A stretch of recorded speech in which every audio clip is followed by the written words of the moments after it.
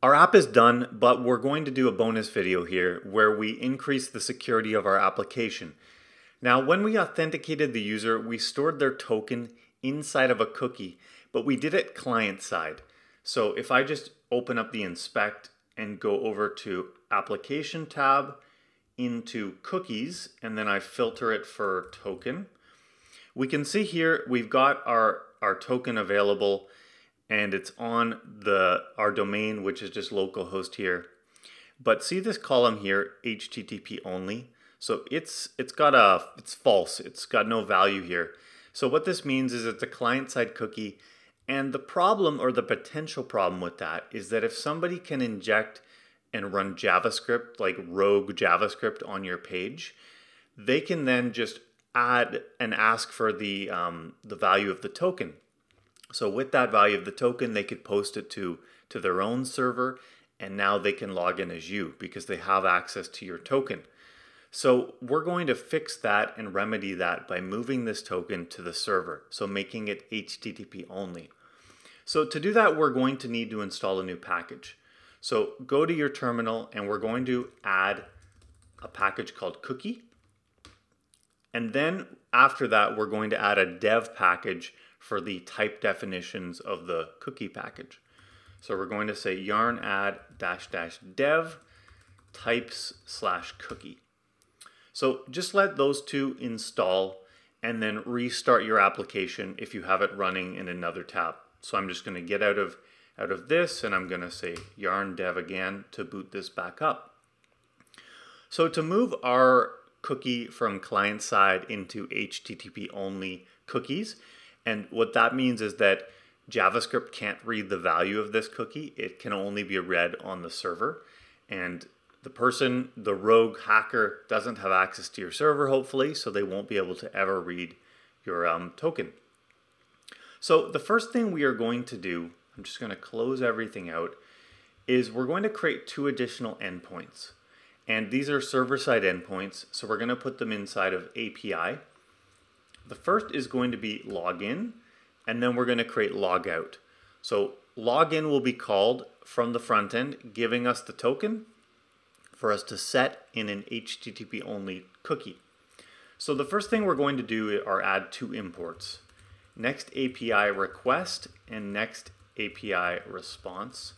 And these come from Next.js itself. And we also need to import cookie from cookie.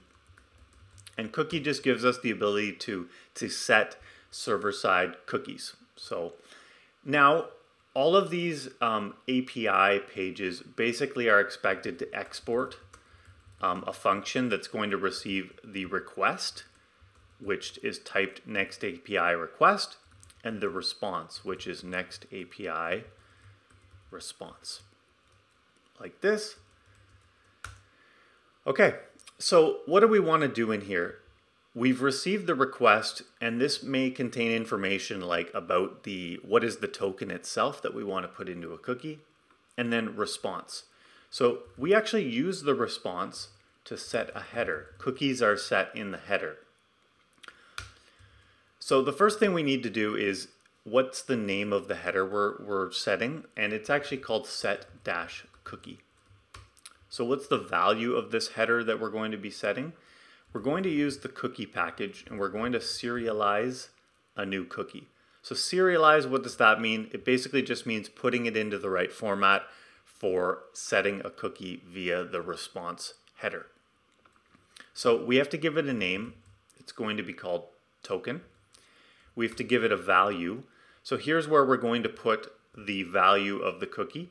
So in our case here, if we were to go back into application, filter to token, it's this crazy token in here. So where is that going to come from? That's going to come up from the client. They're going to tell us what the token is. So we're going to go into the request, and the request has a body, and the body is going to give us the value of the token. So next, we're going to set a whole bunch of different options for the cookie, and we want to make it as secure as possible. So first, we're going to say HTTP only true. So client JavaScript cannot read the value of this cookie.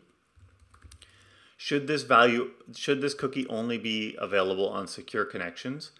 Well, yes, but locally I don't have a secure connection. So I'm going to say where the process.env.nodenv is not equal to development.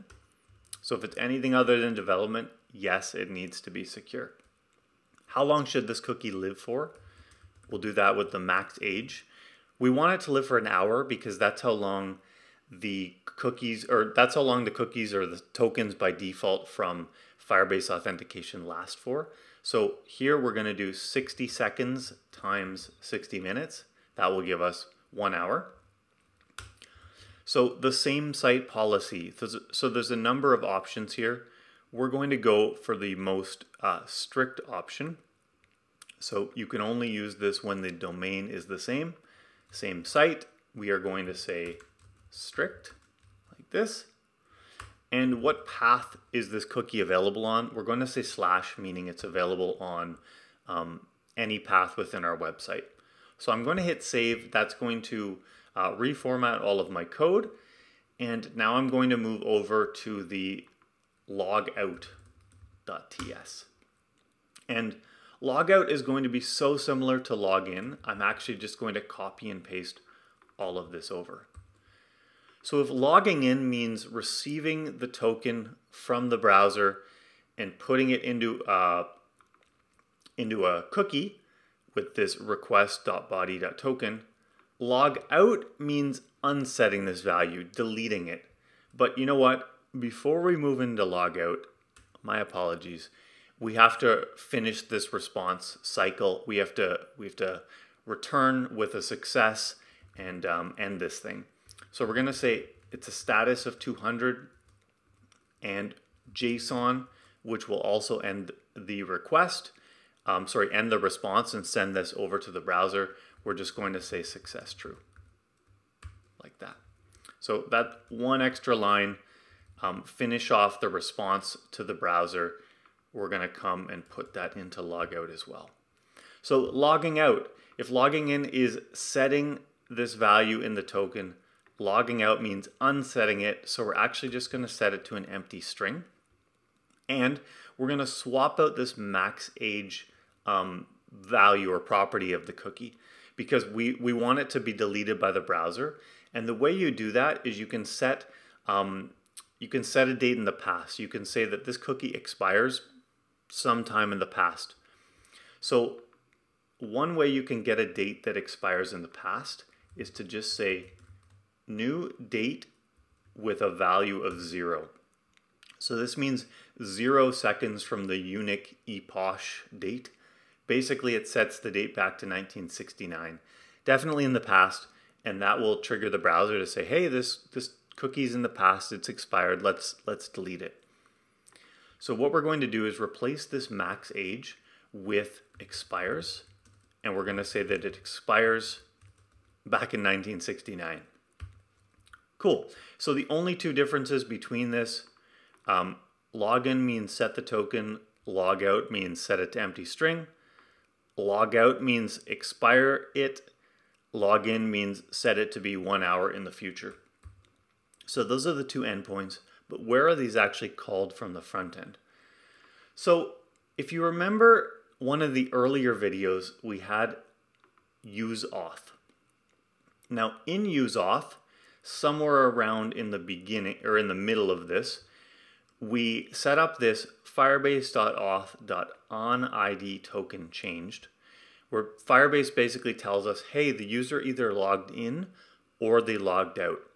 So if there's a user, that means they log in, and we call this function setCookieToken. Otherwise, they log out, meaning remove cookie token. So we're going to go modify these two functions, where instead of setting a cookie client side, so that's what it does here, set token cookie, creates a cookie and sets it client side, and then remove deletes it. Instead, what we're going to do is we're going to call those two endpoints that we set up, which will do the same thing, but it will do it on the server and make an HttpOnly cookie.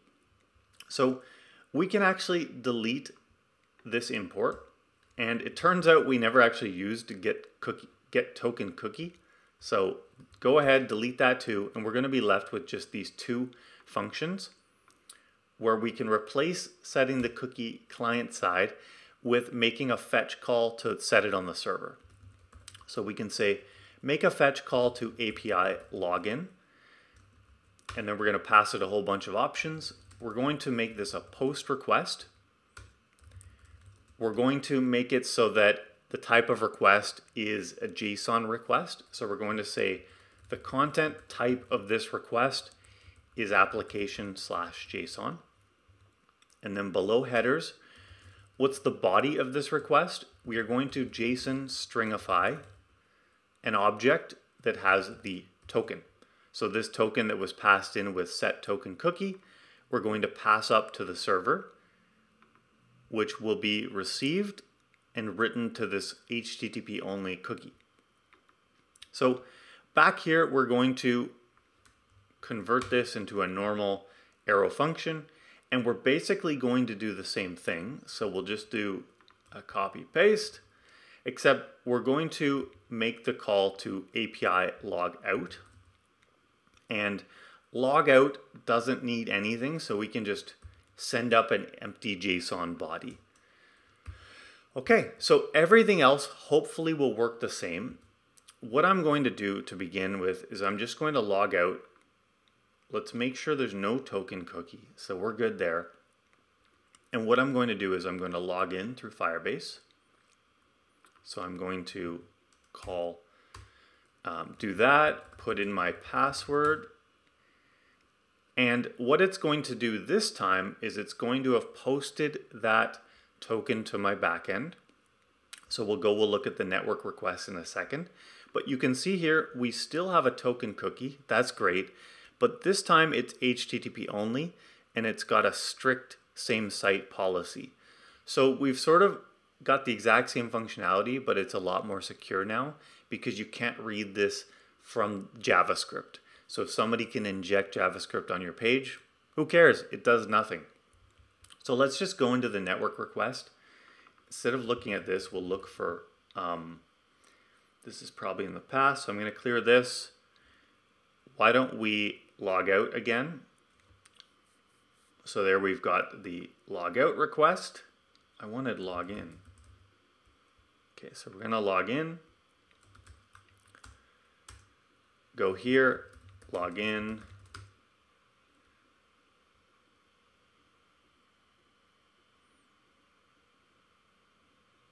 Okay, so I don't know why this one was canceled, but this one looks like it worked. So here we've got a post to login.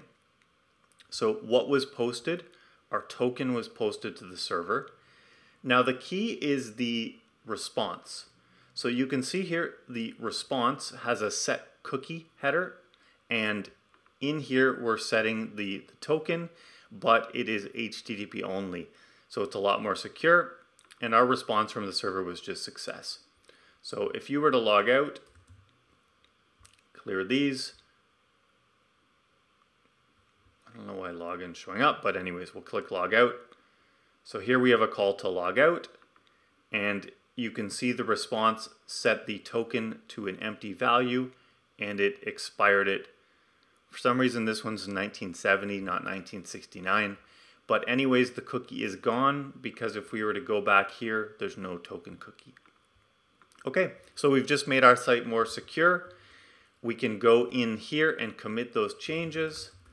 So we did tweak a few files. We added cookie and the types for that. We modified the token cookies file to post it to the server. And then we created these two new API endpoints, login and logout. Thanks for sticking around for this bonus video to add more security to our site. Hope you enjoyed it. Bye.